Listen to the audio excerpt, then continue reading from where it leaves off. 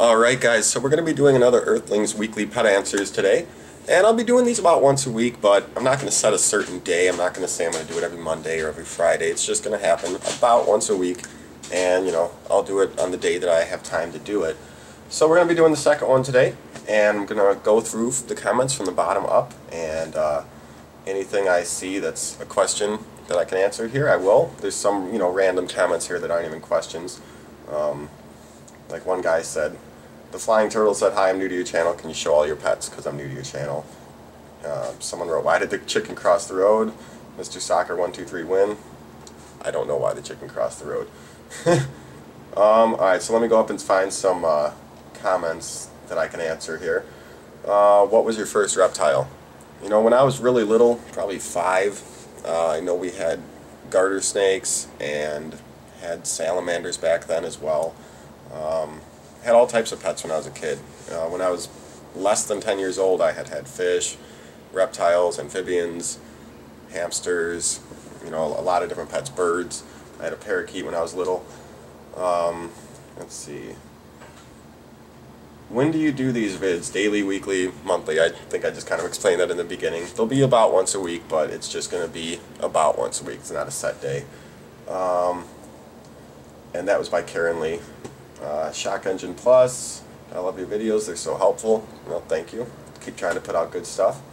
Do you have a guinea pig, and how big should their cage be? I don't have a guinea pig, but their cage should be basically as big as you can get it. A 1-layer cage. They do not need multiple levels, they can fall. So you're going to want a 1-level cage, and I'd say like at least 4 square feet, 2 feet by 2 feet, but it should be bigger than that really. I think that's pretty much the minimum. That's also for kind of a hedgehog, the minimum 4 square feet. But bigger's better. Single layer cage as big as you can get is really the best answer you can get there. As big as cage you can get of a single layer is what you want. That was by Wolfie Boogeyman. Kenzie K says, "I'm interested in getting a ferret, but I'm only 13. Is that too young to get a ferret? Because I want to train it not to bite me, but I'm worried I may mishandle it." It's never too young to get a pet. As I just said, I had lots of pets when I was young. But lots of pets can live a long time. Like hamsters and such are great for kids because they only live a couple years. A ferret, though, it can live over 10 years. There's other things like birds live a long time. Turtles can live a long time. So there's nothing wrong with getting it as a kid, but you just got to realize your parents are probably going to have to help you take care of it. So your parents have to be on board with getting the animal. And you're also going to have to realize when you go to college, when you move houses, you're probably going to want to take these pets with you, or you're going to have to, unless your parents are going to keep them. So it's a long thing. It's not something you're going to have, for the next year. If you're 13 and you get a ferret, you could have them until you're 25 or more, So it's just something you got to think about if you really want to have it that long. And, there's nothing wrong with getting it when you're 13. Just make sure your parents are on board and they'll help kind of, with the research and keeping track of what you should be doing. Robert North says, "Hi again. One last question. My hedgehog is 4 months old but weighs 387 grams. Is this too big? Should she lose weight?" I currently, off the top of my head, don't know how much they should weigh at 4 months, so I don't have a great answer for this. But I haven't worried too much about hedgehogs. As long as they don't look like they're turning into a humongous, blob, it's usually not a problem. Just make sure that they seem to be staying of a healthy weight. And, if you want to go look online at what weight they should be at that month, that's fine. But I've never really done anything that technical. I just watch them and make sure, feed them more or less depending on how they visually look. Let's see. Kaylee Haley, "What do you feed piranhas?" I actually raised and sold piranhas when I was in college for about a year. And all you feed them is... Bloodworms are great. They'll grow fast on bloodworms. You get those little frozen bloodworm gumdrops. For small piranhas, those are great. You can feed them live fish. I'd suggest rosy reds over goldfish. Goldfish are really fatty. They're not the most nutritious. You can feed them some other fish, but bloodworms, there's some frozen shrimps and such. Almost any meaty food piranhas will eat, and bloodworms are one of the best. They will go after those, especially the small piranhas when you get them when they're small. They'll go after those and it'll help them grow pretty quick. Alright. Jason Stein says, "I cannot get my bearded dragon to drink. I've tried everything. I don't know if he's dehydrated." I've had my dragon for over 5 years, and they don't really drink that much. It's good to always leave a water bowl in their cage, and sometimes they'll drink. And also, I will spray my dragon with a mister, and the water that gets on his face, you'll see him licking it up sometimes, so they'll get some water from that. But they'll get a lot of their water also from the vegetables they eat. Even the insects they eat are high in moisture. So don't worry too much if you don't see them drinking every day, because I barely see mine drink ever myself. So it's nothing to worry about. Just leave a clean water bowl in there all the time, and feed good foods.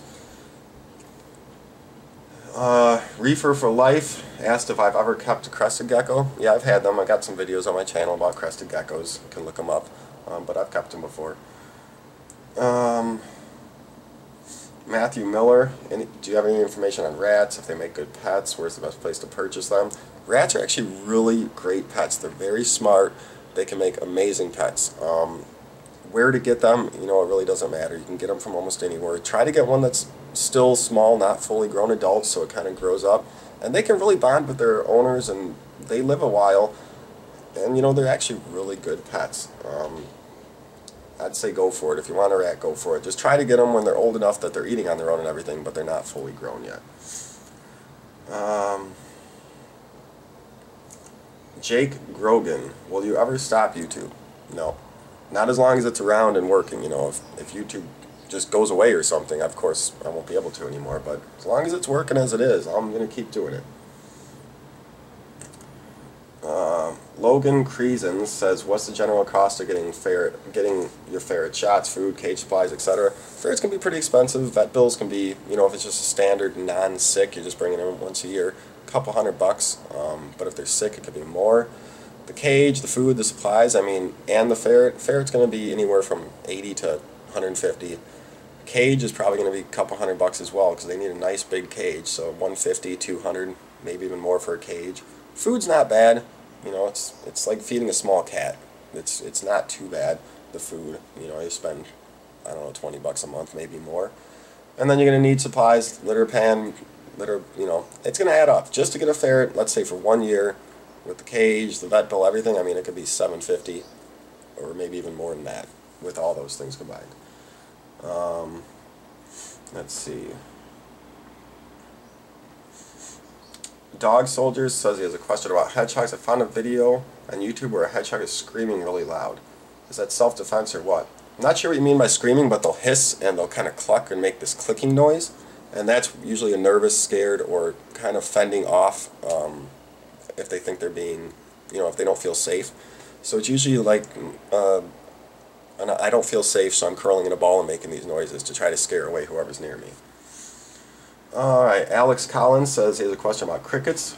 One, do you breed your own crickets, and is there any special thing to do to get them to breed? And yes, I have bred my own crickets. You should search my channel for cricket breeding, and you'll find some videos. I've done a few videos on cricket breeding. I don't do it so much all the time. I'm not doing it currently, but I've done it in the past, and it's actually really easy to do. So take a look at those videos, and there's other videos online to check out as well. Alright. Sparklinger says, family's remodeling and I have cockatiel and there's some dust around the house. Should I keep them outside? If you're living in the house and the dust isn't hurting you, bird might be okay. Try to keep them in a closed off room. Maybe if you have an air filter, put an air filter in there. If it's nice outside, a proper temperature for your bird, sure, you can put them outside, but just make sure that either, keep a good eye on them. You don't want them getting away. It's always kind of scary having a bird outside, even in a cage. If they get out, they could be gone. So just keep an eye on them. If you think your cage is secure or the wings are clipped, yeah, you could put them outside for a little while. Of course, I wouldn't leave them outside at night when you're sleeping or anything like that. Alright. Rephibian says, how long can cold-blooded reptiles last on a road trip? That's kind of hard to say. It depends how long your road trip is. Are you talking about a 2-week road trip, or just like driving 8 hours once to get to your destination? Maybe you're moving or something. And reptiles can live for a couple days, but you should still keep them at fairly proper temperatures. You can get little heat packs, those one-time use ones, those instant hand warmers or foot warmers. Throw one of those, in their cage or under their cage to try to keep the temperature right. You know, they'll be okay for a day or two, but you still want to keep them at a near proper temperature. You can't like have them at 40 degrees and expect them to live. So I mean, a road trip, if you got your car, it's 75 degrees in the car, and you put a little instant heat pad in their cage, they should be fine on a road trip for a few hours, but not like a 2-week road trip. Like, you know, a 1-day road trip, they'd be fine.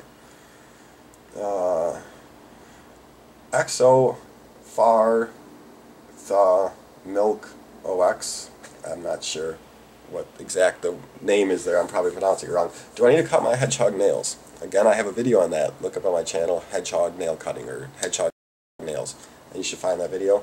I find you don't really have to all that much. There's some hedgehogs that haven't cut their nails in a year and they're fine. But if they're getting long, you can cut them, and it depends how nice your hedgehog is. Mine was nice, it was real easy to do. But, you know, I wouldn't worry too much about it, but yes, you should cut them if they're getting long. SK4869 says, oh my god, 80 comments. Yeah, there's like 150 now. You have your work cut out for you. Yeah, I got a lot of comments to answer, so this might be a little bit of a long video. But we're trying to skip through and, you know, get the ones that are quick and easy to answer here too, because I don't want it to be too long a video. Rami Abd says, the best for a snake. You know, again, I never think of beginner animals really as beginner animals. You should get an animal that you want, that you're going to be happy caring for, and that you research, figure out how to care for it, set up the tank correctly, learn what you need to do to care for it, and then get the pet that you want. The best first snake or best beginner snake, you know, there's lots of snakes out there. There's corn snakes, there's, I had a Florida banded water snake that was fun, but that's kind of a different type of snake. There's small, like boas, sand boas. There's lots of good snakes out there, but they're still long-living creatures that you shouldn't just get because, oh, it's a starter. You should look up and get the one you want, but learn everything about them before you get them. Let's see. Jordan Hakes asks, what are some things I could do to bond with my hedgehog? Just take them out of the cage every day. Try to play with them every day. Give them treats while they're out of the cage. I've seen some hedgehogs that act like a dog and they'll play tug of war with like a little string or something. But just take them out of the cage, give them treats out of the cage, and stuff like that. And pretty much all you can do is just hang out with them.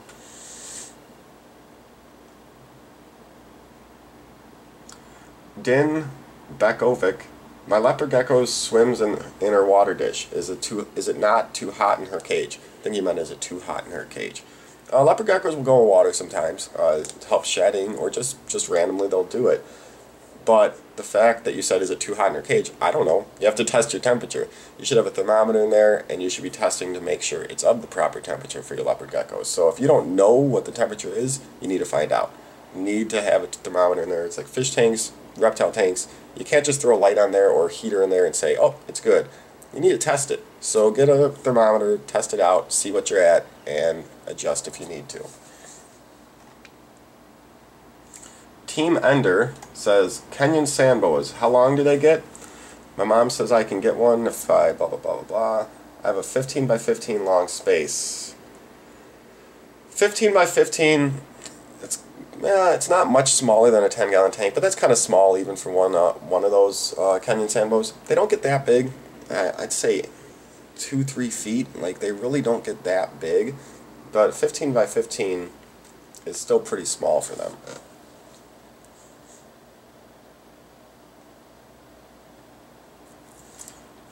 Mason Meow says, I have a UVB lamp, but my turtle shell still peels. There's a lot of algae growth because they trap water, so I scrubbed them with a toothbrush. Alright, about UVBs, the lights, you know, only last about 6 months. You get a UVB light, it stops giving off enough UVB after like 6 months. Even though it's going to keep giving light, it might not be burned out, but the UVB part of it only works for about 6 months, so you need to replace that light every 6 to 9 months. So that could be one problem. And you say you got a lot of algae in your tank. That's not only from the light, but that's from your water quality in your tank. You got a lot of phosphates and nitrates in there allowing all this algae to grow.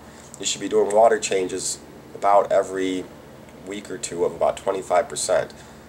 You might need to do more than that now, but don't ever empty and fill the tank completely. You should watch my videos on biocycling and the nitrogen and ammonia cycle. But that could be caused from an old UVB light not providing proper UVB anymore, and it could be caused from poor water quality.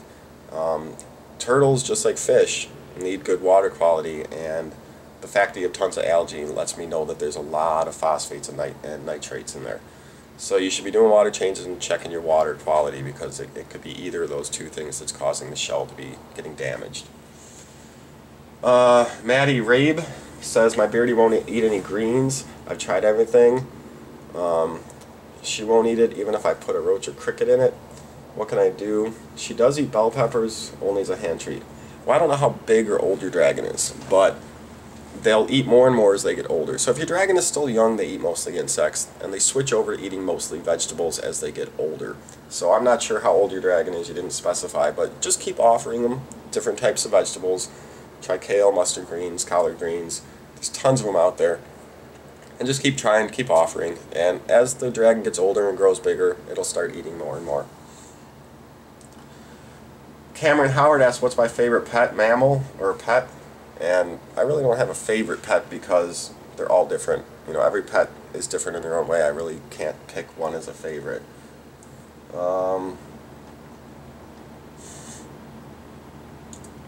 Simple Chloe says, my hedgehog has been with my for 3-ish hours. She keeps licking her lips and I don't think she has eaten. I need an answer because I'm worried. I don't think you should worry about it licking its lips. Maybe it had some food on there. I don't think licking its lips is probably anything to worry about. And she also asks, how often should I feel mealworms? As often as you want. Hedgehogs eat insects a lot in the wild, so you can feed in as many as pretty much they'll eat. I mean, you don't want to overfeed them, but you can feed them a couple every day. She asked another question up here. My hedgehog refuses to use her wheel when it's in her cage, but when it's in her playpen, she jumps right on it. Is this normal? Yeah, I mean, animals have weird behaviors. Maybe she is out of the cage, she sees the wheel, she wants to run at it. I don't know, but it's again nothing to worry about. It's just what she wants to do. Reggae Shark asked, do hedgehogs like getting their quills pet? You know, I've got hedgehogs that keep their quills down. They're really calm hedgehogs, and yeah, they'll let me pet them. I don't know if they like it or not. It's not like a cat that's like, oh yeah, I like being pet, and like comes back for more. They kind of just are. They don't react to it really. At least mine doesn't. Some will get mad and puff up if you touch them, but I don't know. I don't think they dislike it, but it's not like a cat that's like, yeah, pet me more, you know. Alright, well I think I went through almost all of them here. I did skip over one or two, so I'm looking back. Here's one more. Leigh Ford says, would you recommend live plants in your fish tank? Why or why not? And if so, is there any particular you would recommend? And then she's talking about having fire-belly toads, and if she should add plants to their 20-gallon long. You know, plants are great. They do help filter the water. They help take nitrates and phosphates out. They'll sometimes help keep your algae level down, but you can do the same with water changes. I've had plants in the past, and it is fun, and they are good, but you need good lighting, and you also, if they grow well, if you have good lighting, they're growing well, sometimes they'll grow really fast, and you need to go in there and trim them, and you'll be trimming them every couple weeks, and it's just more maintenance. And sometimes they'll just not do well in your tank, and sometimes they'll die, and in which case they're putting a lot more ammonia into the water, and it's just a pain. So I found, yes, they're good, but for me, I haven't really, after I tried them a few times, I've kind of stopped because it's just more work, and, you know, it's just basically just more work. I'd rather just do water changes, but yeah, it's good to do. If you want to try it out, go ahead and give it a try. It is healthy for the tank, so there's nothing wrong with it, and yeah, give it a try if you want to. Alright, I think that's good. If I missed your question, I'm sorry. There's a lot here, so I've been, you know, going through and trying to get them. If I missed your question, I'm sorry. Leave another comment on this video right now, and I will do another Answers Weekly next week, and hopefully I'll get to your question if I missed it this time. But yeah, go ahead, leave comments here, leave more questions here, and we'll see you all next week. So happy pet keeping, and have a good day, everyone.